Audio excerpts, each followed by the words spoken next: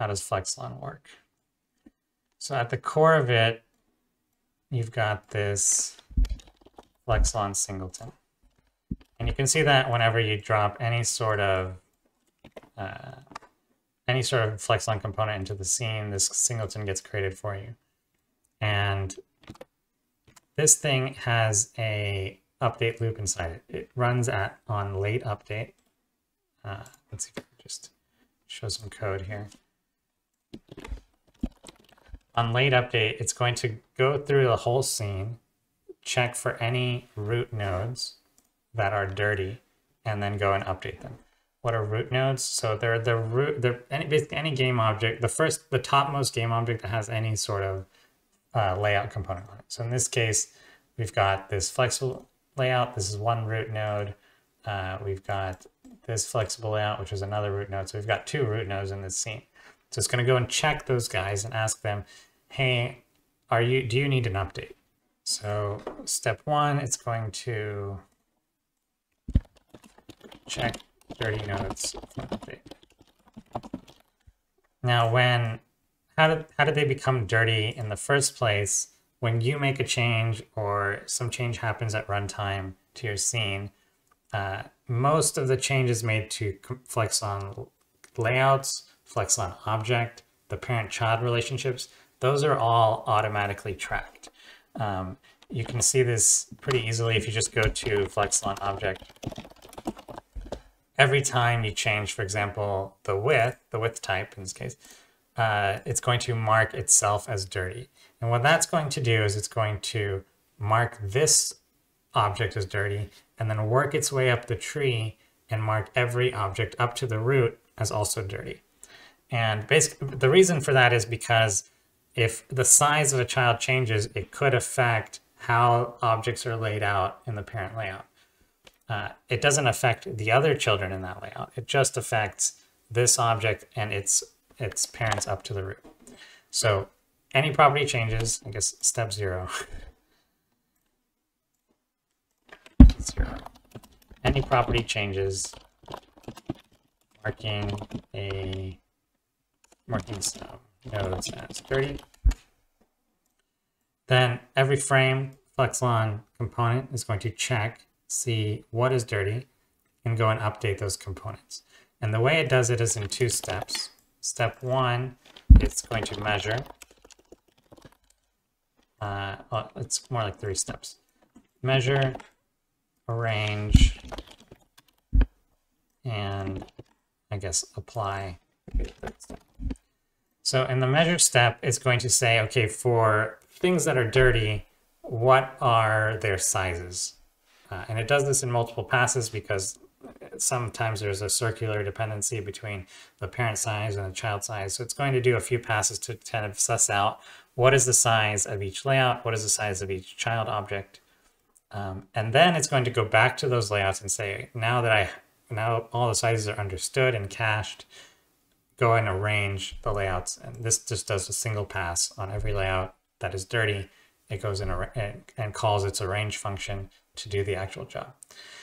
All of this happens in kind of a special space where the layouts don't need to think too much about things like, what if my root is rotated? What if, the user decided to add a scale to things? What if I'm in the middle of an animation? These are done kind of in a space where you're kind of insulated from thinking about all that complicated stuff. You don't need to think about margins and padding because all that is kind of taken care outside of this.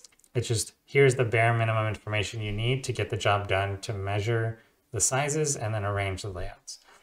Then a bunch of transformations happen and we find the final value that we want each object to be at. And we call this apply pass to go through each object that is not already where it needs to be and try to move it towards that position. So this is where we get things like the animators coming in, where the animators might say, I want to just move it 10% towards this target position, or I want to follow a curve, or I want to use physics to push it towards this target position. And so that's done through a transform updater. looking at this briefly, if you go to the layout interface, you can see that it needs to call this measure function potentially more than once with this information. Which node are we trying to measure? What size does the user specify that it needs to be? So if the user has said it needs to be component size or fixed size or whatever, what is the size that needs to be? What is the minimum value that the user specified? What is the maximum value the user specified? From this, it kind of comes out with, okay, what are the bounds of the measurement of this object? And then once all the measurements are done, it goes and arranges the object. The layout goes and arranges its children.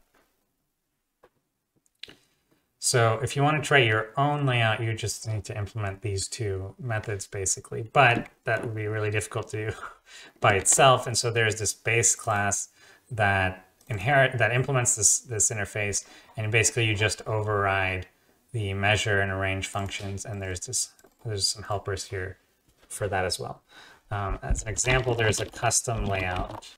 This custom layout that comes in the samples that shows you how to override, how to subclass layout base and kind of implement a really comprehensive, I think, layout. You don't always need to do all of these things, but this thing is built so that it shows you how to compute the layout size based on the size of the children if you need it, how to add a gap between them, take that aggregate size and then min-max it between the min and max.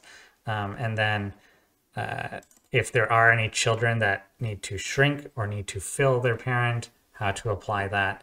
It does all the features. If you don't care for some of those features, like I don't care if the user specifies a min or max, I'm just going to ignore it. You could just skip this part of it. Or if you think I don't really care if the children are fill size, you don't need to deal with this part of it. If you guarantee that they're always going to be a fixed size. So, and then the range function is actually typically pretty simple. It's just given the objects and their sizes, how are you going to arrange them? What is your algorithm? And then the sample case, it arranges them diagonally stacked. It's kind of like a flexible layout, but diagonal. So that is layouts. And then there's the question.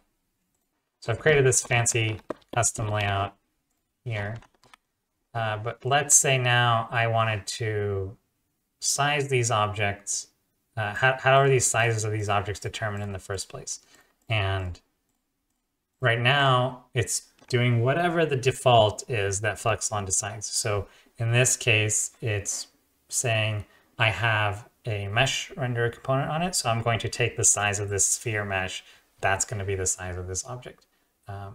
And if I were to remove these mesh render, now it's instead saying I'm going to use this sphere collider. And as I increase and decrease the collider size, you can see it changes the size. And there's a few different built-in ones. You can take a look at the different ones in the Flexalon adapter. This function of like create a default adapter for this thing if one doesn't already exist. So it supports text, it supports images, supports canvas, rect transforms, sprites, meshes, colliders.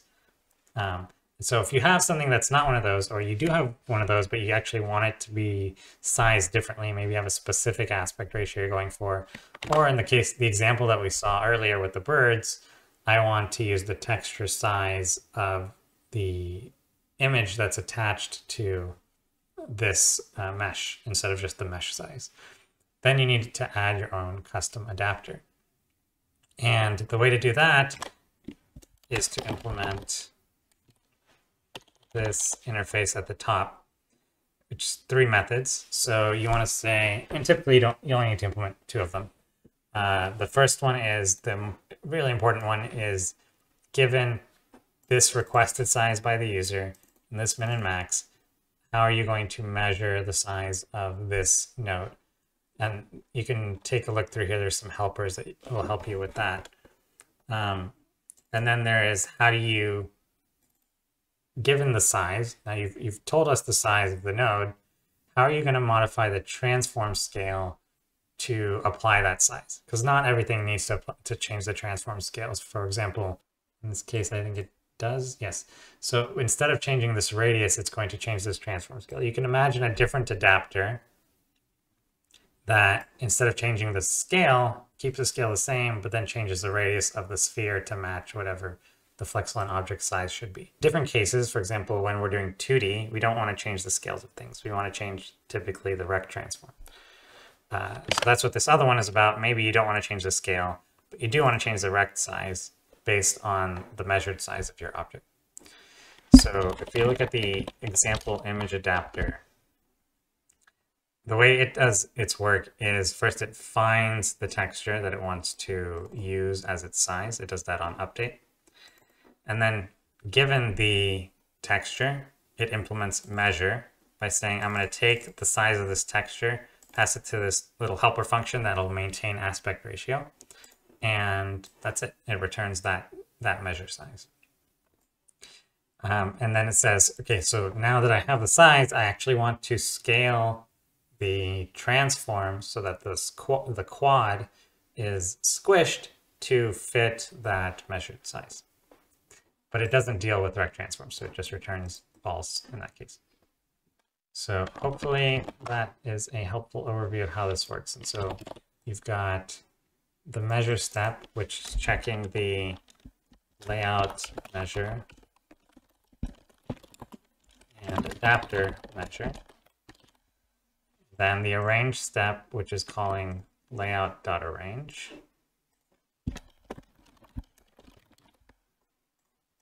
And then finally, the transform updater is being used in the apply method.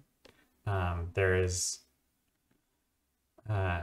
another piece of the adapter here is used as well, which is the try get scale or get size. So I guess the last piece is the transform updater, which is how animations are implemented. It's not too complicated of an interface, but it does have to deal with position, rotation to scale, and rect size separately. So basically saying, this pre-update is just in case you need to do something before the update, like capture the current world transform or something like that. But then these other methods are the important ones of, okay, Flexalon has computed that this is the final position of the object, this position, and in local space. And you need to then you need to actually change the game object somehow to move towards that position. And similarly, this is the rotation Flexalon has computed. You need to go to that location, and same with scale and rect size. So this is how the lerp animator is implemented.